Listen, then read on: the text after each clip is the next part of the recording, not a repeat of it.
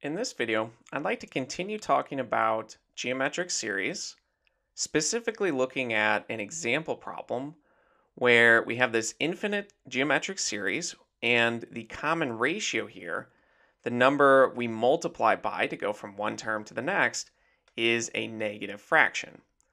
So to figure out what this actually adds up to, we need to first figure out what the common ratio is.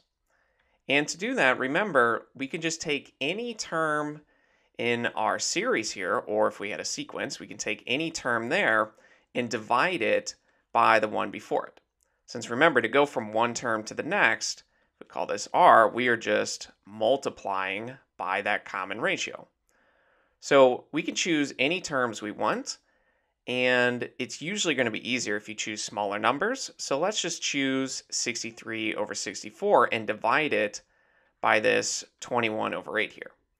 So let's set that up. We have 63 over 64, and we're dividing by this negative 21 over 8. So make sure your signs are attached to it.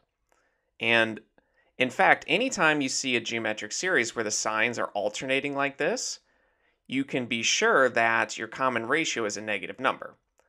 So let's actually carry out this division, since remember that if you're dividing by a fraction, it's the same thing as multiplying by that fraction's reciprocal. So it's really multiplied by this flipped, which is minus 8 over 21. And 63 over 21, we can simplify that. That's just 3. And 8 over 64, that's going to be 1 over 8. And the negative will carry along, and so we get minus 3/8. Now, just to check that this is indeed a geometric series, we should show that you actually do multiply by the common ratio to go from one term to the next. So we already used these two terms, so let's just prove to ourselves that 7 multiplied by minus 3/8 does give us minus 21 over 8. And you can see that it does. So that just, first of all, lets us be confident that we found the right common ratio, and it also demonstrates this is geometric in nature. So to actually add up this infinite geometric series, we need to first call this some variable, and we'll call it s for sum. And we'll use our trick, like we have in previous example problems, where we're going to multiply this entire sum by the common ratio, which is the entire reason we spent time in the beginning figuring that out. So let's multiply s by minus, let me make a little bit of room, minus 3 over 8. And so we're going to distribute minus 3/8 to each of these terms here. And so 7 times minus 3/8 is just minus 21 over 8. Minus 21 over 8 multiplied by minus 3/8, that's going to give us plus 63 over 64.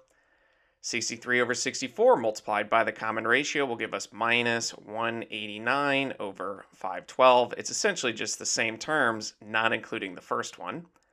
And this will go on forever. So the trick now is that we're going to take our original infinite geometric series and we're going to subtract the new one that we created.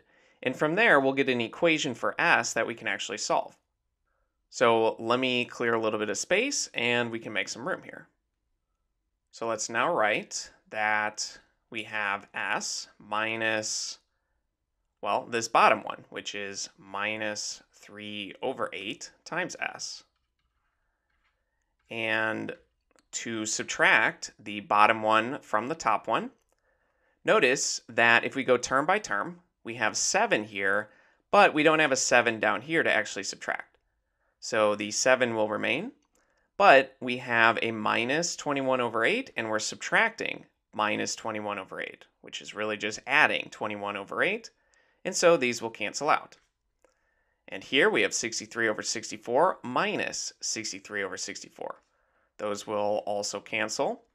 We have minus 189 over 512, and we are subtracting a number from itself, and so those will cancel out. We will also get 0, And this will go on forever. Essentially, every term besides the 7 in this top geometric series will cancel out with every term in the new geometric series that we created. And so we're just left with this 7 here. So this equation, when we take the top one and we subtract the bottom one from it, is just equal to 7. And from here, we just need to solve. And first, notice that we're subtracting a negative, so we can rewrite this as s plus 3/8 s is equal to 7. And when you take something and add 3/8 of that same thing to it, we're going to get 11/8, since really this is 8 over 8s. And so we get s over 8 is equal to 7. And to solve this, we'll just multiply each side by 8. So let me make some room here. And we get 11s is 7 times 8, which is 56. And dividing both sides by 11, we get 56 over 11. So that will be our final answer, which of course is 5 1/11. So when our common ratio is a negative fraction, we can also add this up and get some finite answer. So like I said, this is really just 5 1/11 as a mixed number.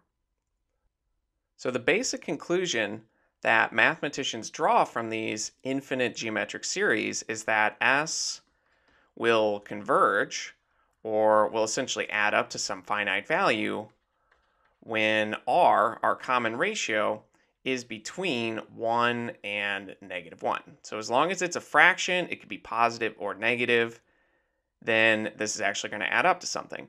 But if it's 1 or higher, then you're going to be adding up an infinite amount of terms that do not get smaller as the term value increases. And we've looked at examples like that before, where maybe you're adding 1 plus 2 plus 4 plus 8 and so on. And if you just add term by term, this just gets bigger and bigger as the term value increases. So this is, we would say, divergent. This diverges, or it approaches infinity as the term value increases.